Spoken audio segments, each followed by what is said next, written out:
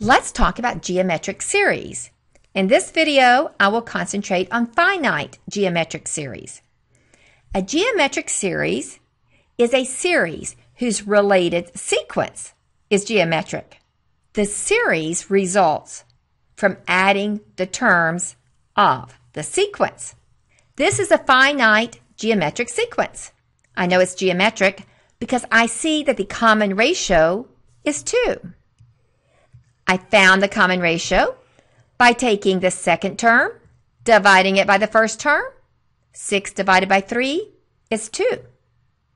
Or I could take the fifth term divided by the fourth term. I will still get 2. I can find the common ratio of a geometric sequence by taking any term and dividing it by the preceding term. So the common ratio of this geometric sequence is 2. Now let's talk about the geometric series.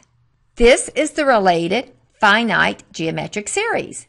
It's simply the same numbers, but we are going to add them. The sum of this geometric series is 93.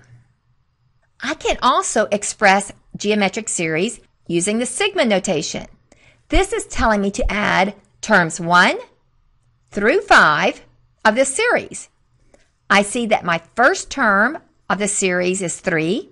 The common ratio is 2. So I will simply replace this in with the numbers 1 through 5.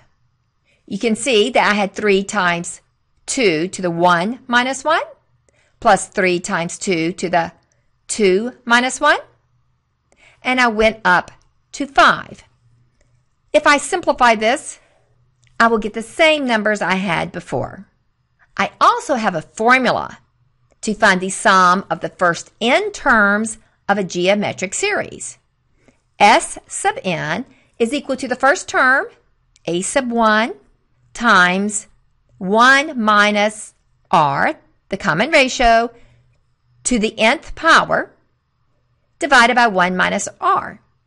And of course, r cannot equal 1, because that would make the denominator 0. Let's work our previous problem using the formula. What is the sum of the first 5 terms of the series? My first term, a sub 1, is equal to 3. My common ratio is equal to 2. 6 divided by 3 is 2. I could have used 12 divided by 6 and got 2. Now let's work this problem using the formula. I am looking for the sum of the first 5 terms, S sub 5. And that is going to equal the first term times 1 minus 2, which is the common ratio, to the fifth.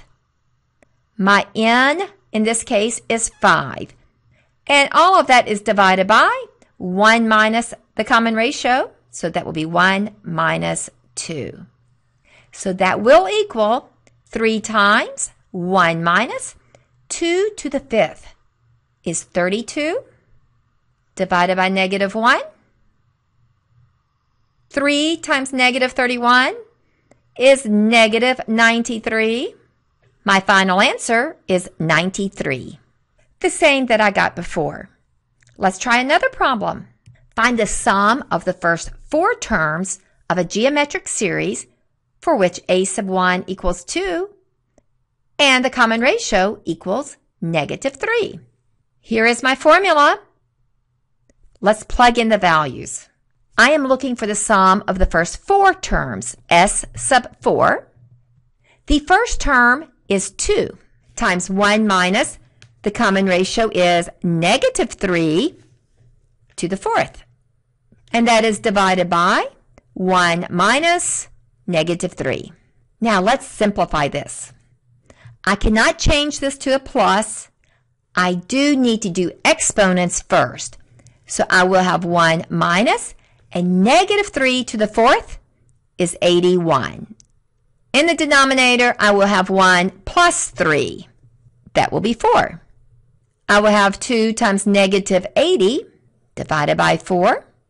The answer, the sum of the first 4 terms in this geometric series is negative 40. Now let me show you something. I know that the first term is 2, and the common ratio is -3. So 2 times -3 is -6. -6 times -3 is +18. 18 times -3 is -54.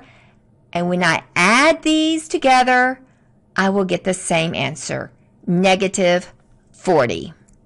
So once again, the formula for finding the sum of the first n terms in a finite geometric series is S sub n is equal to a sub 1, the first term, times 1 minus r, the common ratio, to the n, that's how many terms we are adding, all of that divided by 1 minus r. And of course, r cannot equal 1.